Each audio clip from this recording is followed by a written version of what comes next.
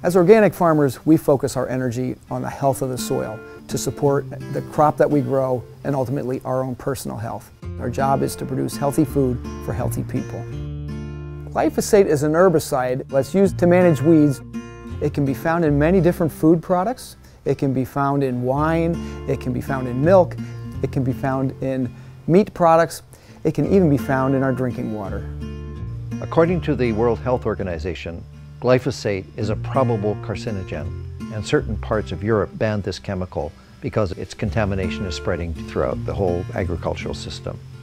Organic farmers can't use glyphosate. They can't use synthetic chemicals for their production practices. So anytime we find those materials in organic food, we know that it had to come from someplace else.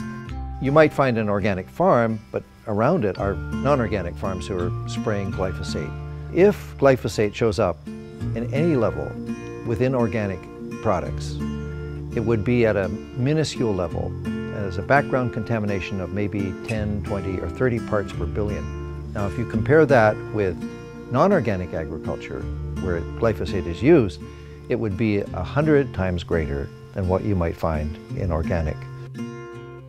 The best thing anybody can do to avoid glyphosate in their food system is purchase certified organic products. Search the label, look for the label in the supermarket or wherever you purchase your food, and buy certified organic. Choose organic. That is your safest thing. Secondly, we should ask the lawmakers to ban it outright so that this chemical will no longer contaminate our planet and our bodies. Reach out to their policymakers, tell them to vote to ban glyphosate in our food production systems. Let's just get it out of the system completely.